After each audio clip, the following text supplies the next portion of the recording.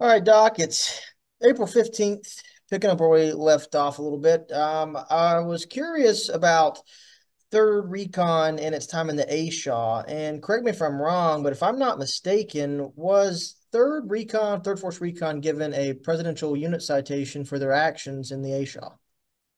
No, we were given the Army's Valorous Unit Citation, and we were the second, only the second Marine Corps unit to ever receive that award. The first was 8-inch guns up at Cantien earlier in the war, I think 67.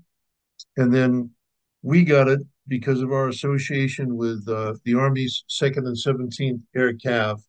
And what that is, the unit citation looks like the Silver Star with a gold frame.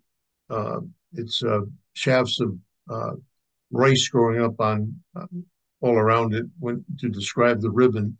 And it's everyone in the unit rates the Silver Star. Wow. Yeah. So presidential unit citation, uh, no.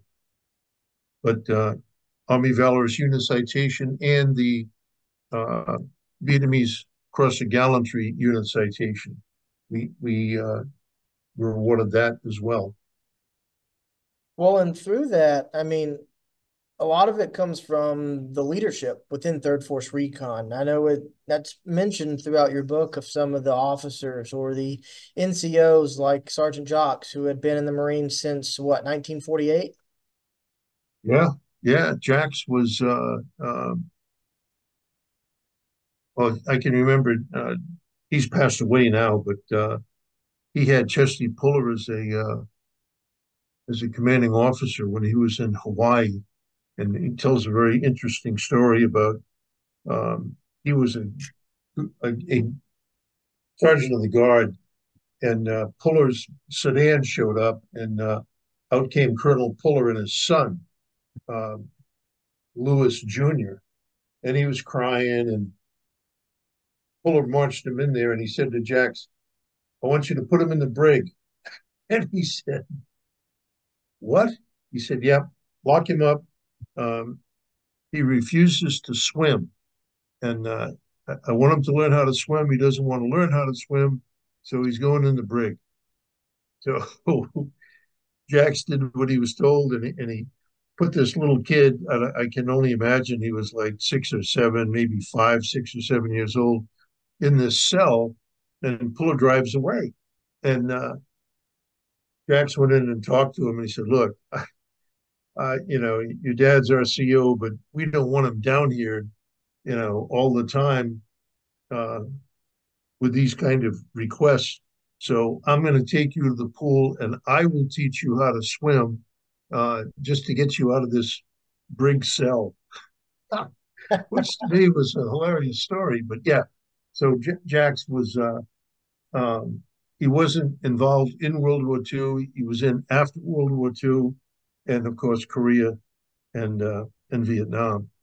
But one of the points I tried to bring out um, on the teaching aspect was we have a famous Marine Corps general, which is General John Lejeune, and he set the standard for education back in the 1920s. And he said, "I want the officers and the senior staff NCOs, and I'm paraphrasing this, to adopt a student teacher relationship or a father son relationship with your Marines. And it's not that you walk in and you're the lieutenant and they're just a bunch of dumbbells and you know everything. It's not like that at all. We teach you at the basic school or NCO school a number of classes, courses, and lessons, and you need to impart that on your junior Marines. So it's not going to be, um, why do I do this? And the answer being because I said so, or because I'm a sergeant and you're a private. It's the reason that we're teaching you this is because, and whatever that reason may be, ultimately because it may save your life, excuse me, or the life of others. So that was a absolute way that courses, and bear with me, and classes were taught so that it wasn't done in a way of demanding. It was truly an educational environment of we do these things um, to train you so that you will train others when we're not here, when we're gone. And I thought, well, that was a great way of handling business. And most of the time, it was from the people who had experienced it firsthand. You know, it's one thing to read a book or to be a teacher and talk to a bunch of students and say, okay, this is what it's like uh, in combat when, for the first time, you're receiving incoming fire and you're reading this or a passage from a book about rounds snapping over your head. Um, it's a lot different when someone who's experienced that tells you about it, because people are going to ask questions like, were you afraid? Or what was your biggest challenge as a corporal, which might have been to get people to get up and move uh, from a covered or concealed position to another position without getting shot. And that's where the true leadership came in is, are you going to be listening to a corporal or a sergeant or lieutenant when he says, first squad, get up and move, east, west, north, south, whatever, or join me, or, whatever the command may be. Um, it has to be done in a convincing way. And then to tell that story later, you have to be able to do that to the degree that all imagination is removed because you're hearing it from someone that experienced it, not some guy telling some bullshit story because he was never there, but from someone who was there and experienced it. And I mean, there's nothing better than a primary source, a first person telling you what it was like on board a submarine or on board an aircraft and or a helicopter that's now smoking and is going to have a auto rotation crash landing, and you walk away from it and you think, holy Christ, what was that like? And all these different experiences, reading about it is one thing, but hearing about it or listening about it or getting classes on it by someone that experienced it firsthand, um, it's you can't replace that. So anyway, the idea being, if you adopt that student teacher and father son mentality to the classes that you teach, uh, I think you have a much better outcome with your students. They are much more prone to being receptive. That's just my thought. Well, and even with your time in Force Recon, that's mentioned with how the officers and NCOs acted. In the base out on patrol is that mentality. I mean, and you mentioned that through this, the officers specifically, I know of Major Lee, Lieutenants Kaufman, Morris. I know there's a Corporal Grape that's mentioned, Yeah, great vineyard. Yeah, yeah. and Well, yeah, it was. I mean, Alex was a really smart guy. Uh, Sixth generation Californian, a Mensa guy, brilliant, super well read individual, and I mean, he was smarter than 98% of the people in that company. But he didn't walk around like some aloof guy of I know everything. It was, um, well, I'll give you an example. When when we found out that we were going into the Ashore Valley, Alex and Kaufman had read books on this. I think he was an English gentleman, a hunter named Corbett. And his big thing was he hunted big game in Africa, lions and leopards and all what, Cape Buffalo and all. But he also went to, I believe, um, a number of trips to India to hunt tigers. And then he found out, or they found out, that the Ashur Valley and the northern part of South Vietnam was an area where a lot of these Indian Maharajas would come to hunt tigers. And they said, we better warn these guys that they may encounter tigers because, that thought doesn't even cross your mind. It's like saying, well, let's go on an inland passage trip to Alaska without anyone telling you, hey, they've got brown bear or grizzly bears up there that'll kill you in the blink of an eye if you encounter them, particularly a sow with a couple of cubs. So we had classes on uh, tigers, the habitat that they existed in, their food, their method of attack, all these different things. Um, Now, I never saw one. I never saw a tiger um, while I was in Vietnam, not a live one, but they were out there, and we heard them on a couple of occasions. And we thought, I mean, the first time you hear it, and there were two of them, it would make the hair stand up on the back of your neck. It's a primordial response, I'm sure.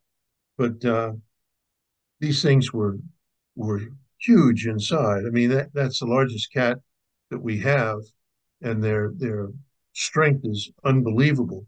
But just to have um, a class on the Bengal tiger, we thought, boy, that's really outside of the box. But it was something that uh, you could encounter, just as an example of not your primary grunt platoon is not getting briefed on what do you do if you see a tiger? Do you run? Do you stay motionless? Do you engage if you feel threatened or or what? But it was just another simple thing that could happen, and this is what you should do.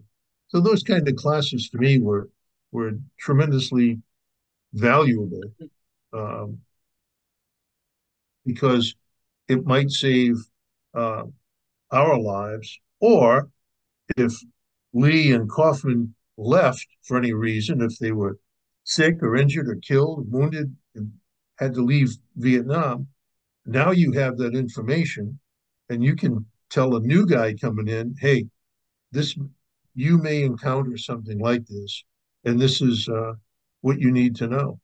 Just as a simple example.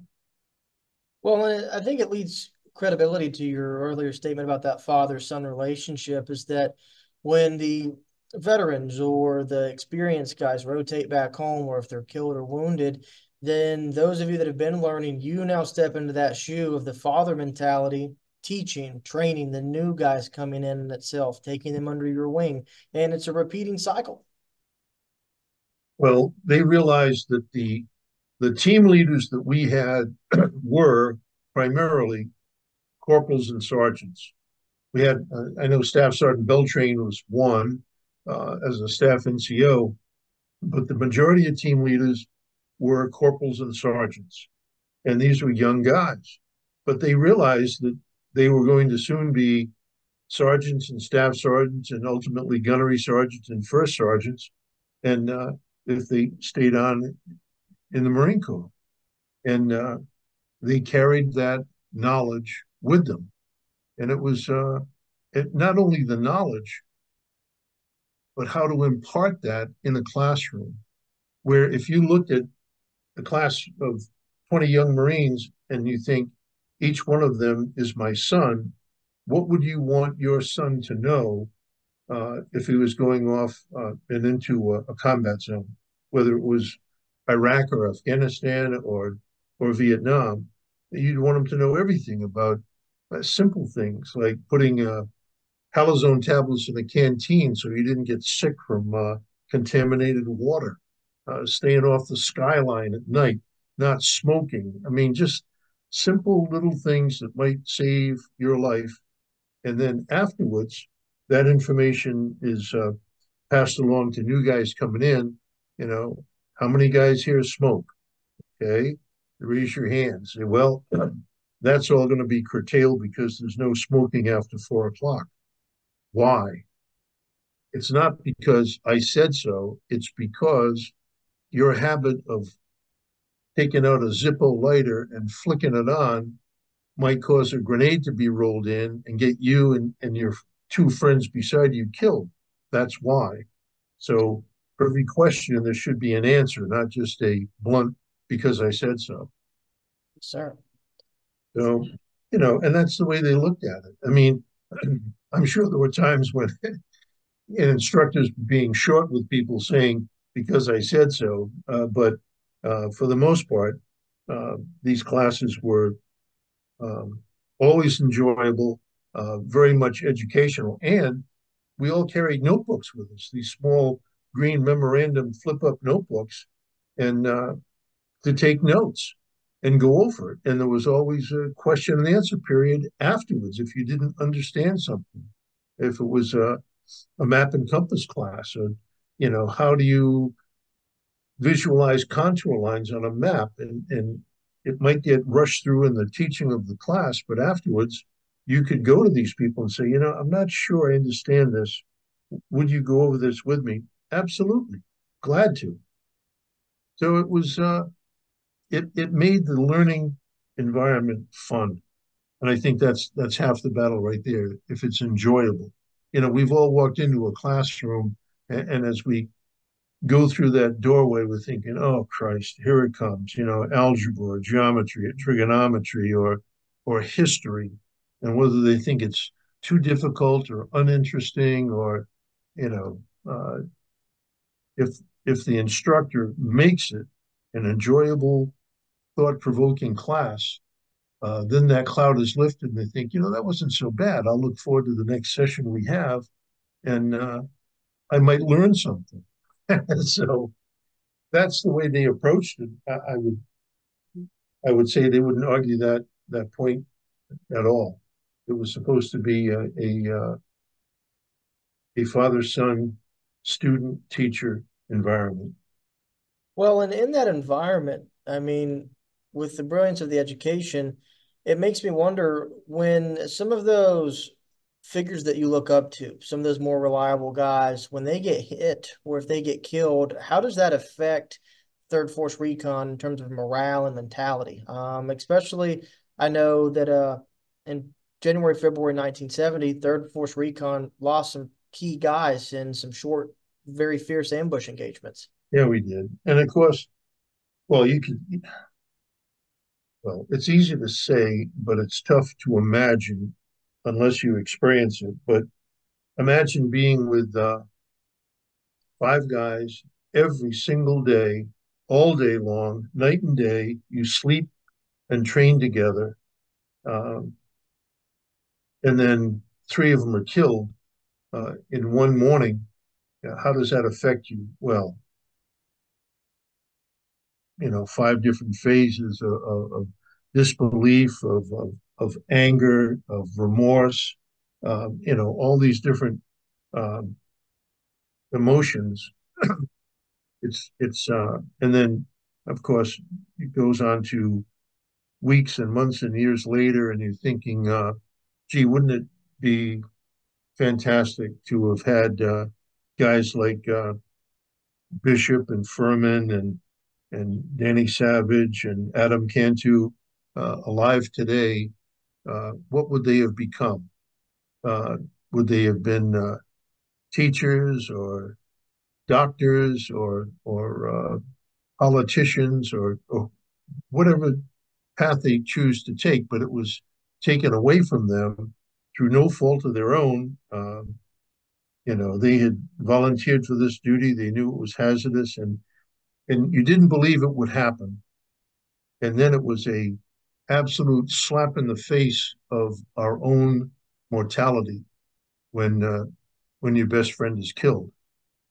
And just imagine your best friend, this morning is killed in an automobile accident an hour from now, and you get a phone call and think, oh my God, the guy was married and had 3 kids, and what how do you process all that? The disbelief and the sadness, the remorse, the anger about when you find out how it happened or why it happened, if it was a drunk driver, and it so many emotions rush through you, and while that's going through, you're told, okay, suit up, you're going out tomorrow, and it's like, geez, I don't even have time to mourn the death of these guys because you're going to the field again, and that's exactly what happened. That's the way things. The pace was that fast. Okay, even if you're in the field and someone gets sick or injured or wounded, they are now a liability. They're not an asset. An asset because their ability to help you is gone. And in fact, it adds to the problem if you've got a 6 or 7 man team, and let's just say a guy falls down and breaks his leg, which could happen, right? Now you've got to get him medically evacuated. That compromises the team because a helicopter is going to come in and gives away where you are. And in the meantime, if the weather is bad and they can't get a helicopter in to get him out, uh, someone's going to carry him. Someone's going to carry his weapon and all his gear. The corpsman's going to make sure that he is stable, that the fracture is splinted correctly, and a fracture can cause death if you've got blood clots that move. Uh, and if this guy's in a lot of pain, are you also administering morphine? Is he screaming? And all these different things happen very, very quickly. So the emotional part is there immediately. And then there's the reality sets in of how do we get this guy out of here? Where are we going to move to as soon as the helicopter leaves? Or can the helicopter get a jungle penetrator in or land to get this guy out? There are so many things, and you're trained to address all these things because any one of those things can happen. Does everyone know how to get a medevac bird in? Does everyone know where we are on the map? So if the guy with the map is down and you can't get to him in his map, and you have the radio and they say, "Where are you?" You have to know. So map reading classes were absolutely of great importance, as was the radio and how to use the radio and the different frequencies that you would go to on the radio. And what happens if your battery is running low? Do you know how to change the battery on a Prick 25 or whatever radio you were carrying? So you can just see it's like a domino effect. One thing leads to another. Everyone has to be trained and cross-trained with one another's job and responsibility.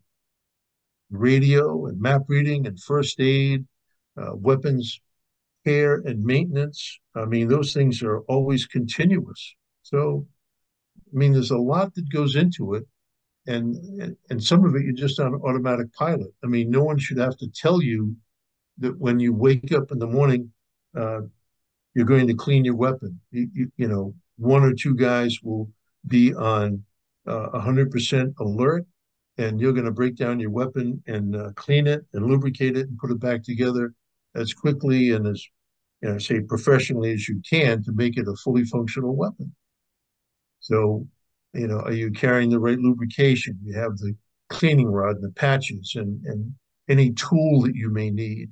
So there's so much that goes into it. Um, and now you become a teacher once you've gone through mission after mission after mission. You know these things and it's automatic, and you're teaching the new guy who joins you all of these little tips and tricks and mandatory things that they need to know and to do. Once they learn it, Now they become a teacher, and the progression just continues on. So, Well, I mean, with that too, the experience that you get, one, in educating, two, the cross training. I mean, in the field, whether you're in Vietnam for a tour or for some guys, maybe even a second tour, or even if you get sent from third Force Recon to first Force Recon, that stays with you. And you bring value now to a new team in itself. yeah, yeah, absolutely. And yeah, and it's not to say there was any less training in the reconnaissance battalions. I mean, they had four companies in Third Recon Battalion and First Recon Battalion. They did the exact same thing that we did. Uh, so you've got multiple people doing the same type of things, and so many guys got out after their time in Vietnam, and a few of us stayed in, and now you had the corporate knowledge, as it were, to make sure things got taught. Or if you stayed out in the Marine Corps and you went to a grunt unit, you'd say, okay, these are some of the lessons that I learned. I'm sure you've got lessons that you learned that I need to know. So it's not just a one-way street. It's always that ebb and flow, that student teacher thing, because everyone brings something to the table, whether you're a PFC or a lieutenant colonel, you don't know it all. And that PFC may know so much more about a an engine in a vehicle that the school smart lieutenant colonel doesn't know jack shit about. And he's going to turn to that lance corporal and say, this thing won't start. Why? And can you get it running? And of course, the kid says, yeah, no problem. I think I know what's wrong, and he can fix it. So, never make that assumption that you know everything because of the grade that you're in. You don't. You don't know everything, and you better be willing to learn uh, and learn it for a number of reasons. One, for your own education, and two, to be able to impart what you've learned to others. Absolutely. Now, to this day, Doc, are you still involved in teaching any of the recon classes or being involved with even Marine Corps recon today about your experiences that you learned in Vietnam? I've done some podcasts and a number of interviews uh, for Congressional Record and Library of Congress. Um, but as far as teaching, I would say I would tell you no. Um, I haven't gone down to Camp Lejeune or out to Camp Pendleton. I mean, if I was living in the area, um, if asked, I'd be happy to do that. But now it's easier to just do it in the comfort of my office, so I don't have to travel around the country. But I think the fun part also was in the writing of these books, um, where you get to tell the story. So, I mean, I get I get phone calls and I get particularly text messages from guys that said, "Hey, I read your books back in the 1990s, and they had such an impact on me that that's why I enlisted in the Marine Corps, or that's why I wanted to go join a Marine reconnaissance company. I thought it would be a great thing to do, and that has a great effect on me that I would be able to influence someone, not meaning to, but just to tell the story in such a way that someone says, "Yeah, I'd like to be a part of an organization like that."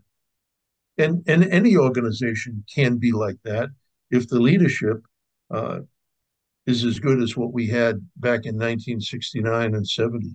That's going to be um, hard to do, but there are those warriors out there, um, guys like uh, Alex Lee and Bucky Kaufman and Norm Heisler and First Sergeant Henderson, uh, who are those kind of teachers. And they're still here today. Absolutely. Now, outside of yourself, I know there's been a number of other books written about Force Recon, and a lot of it has been memoir perspective. So, outside of course, your Force Recon diary, do you have any other book recommendations for individuals wanting to learn about actions and the perspective of Force Recon members in country? Wow. I've read a couple of them.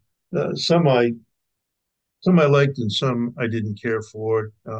And I really don't want to do a book title assassination on them because I didn't like them. I don't think that's fair because the author is not here to defend himself. But there are a number of books that have been written. I think there are a bunch of new books that are coming out now as well. Um, I just read a book that was sent to me by a Marine who was a dog handler in Third Force Recon, and his tour.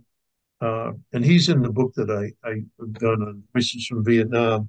His name is George Alexander, and I didn't know George. I didn't serve with him, but um, Captain Floyd, Bill Floyd, who was a lieutenant, later lieutenant colonel, and was the CO at Third Force Recon when they first went over to Vietnam, he requested and got dogs uh, to work with the reconnaissance Marines. And George's story is very, very interesting, and some of it really makes me smile. He had a dog. I think the dog's name was Major, I believe so, and to the degree that the dog was a very light colored furred dog, and he put camouflage paint on the dog. And in his book, there's a picture of it, and you think, "Holy cow!"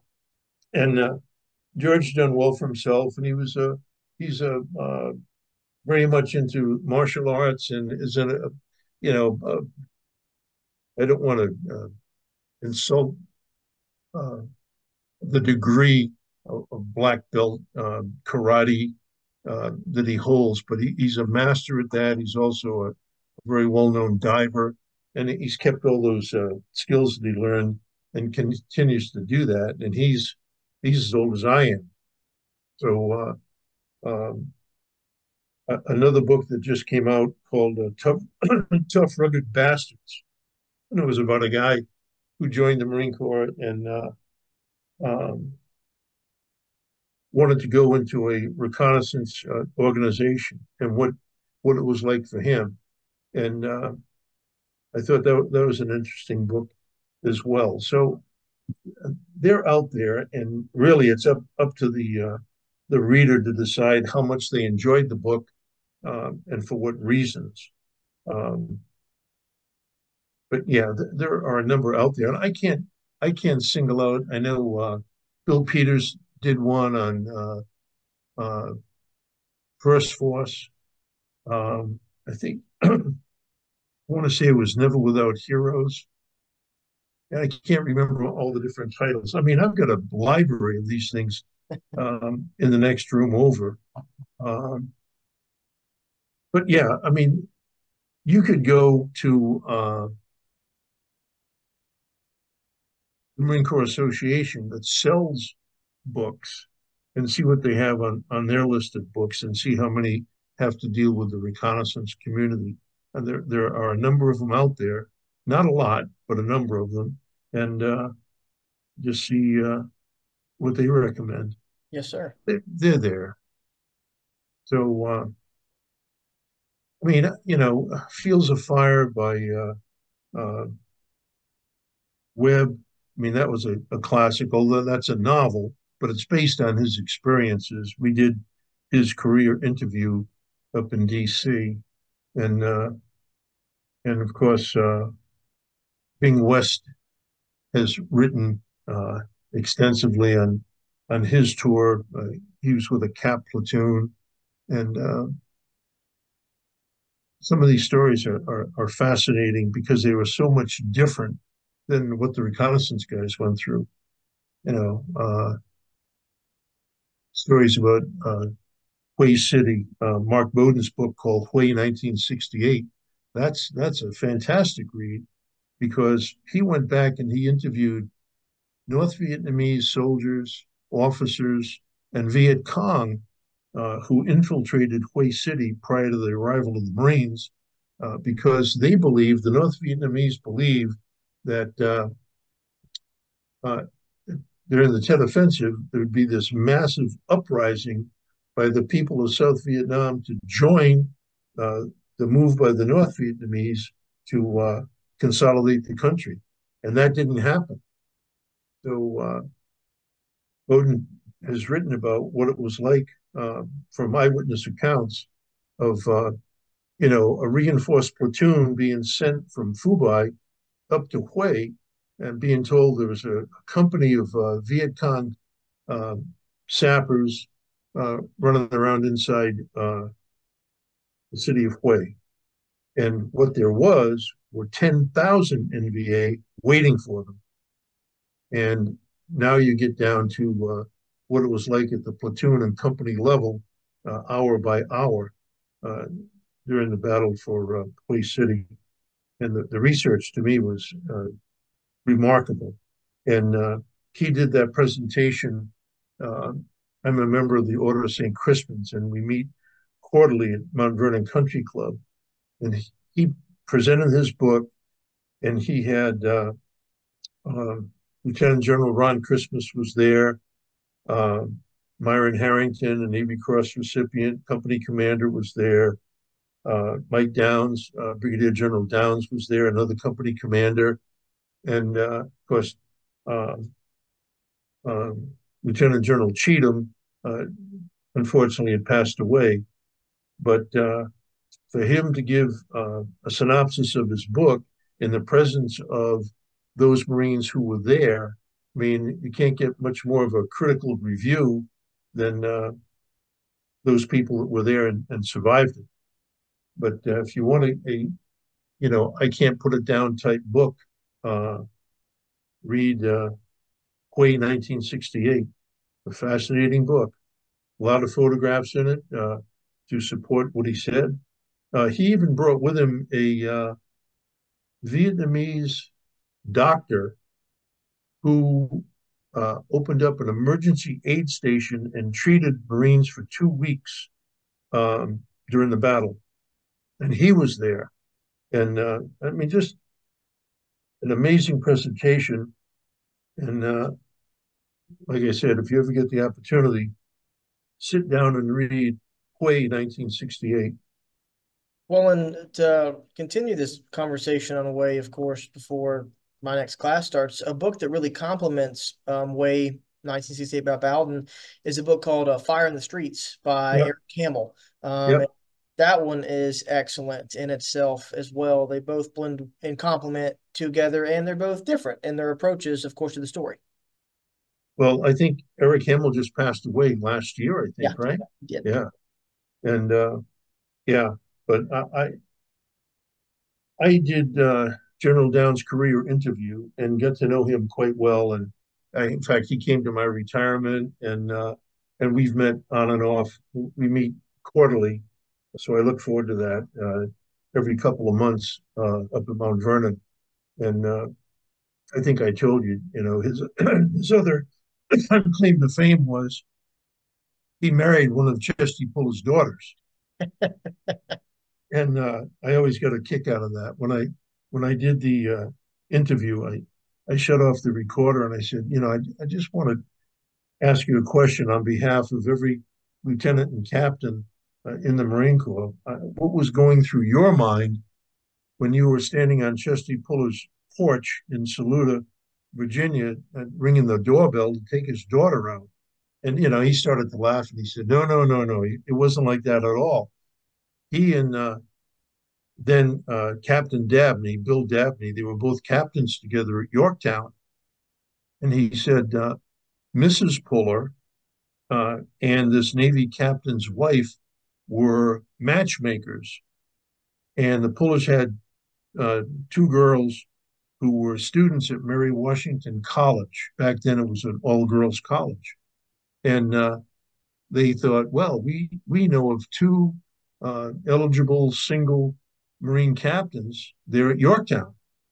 So they went into work, and here's the card saying, Lieutenant General Mrs. Puller would enjoy the pleasure of your company at dinner on Saturday night. I'm kind of paraphrasing this, but and they're thinking, oh my God, what have we done that General Puller wants to see us?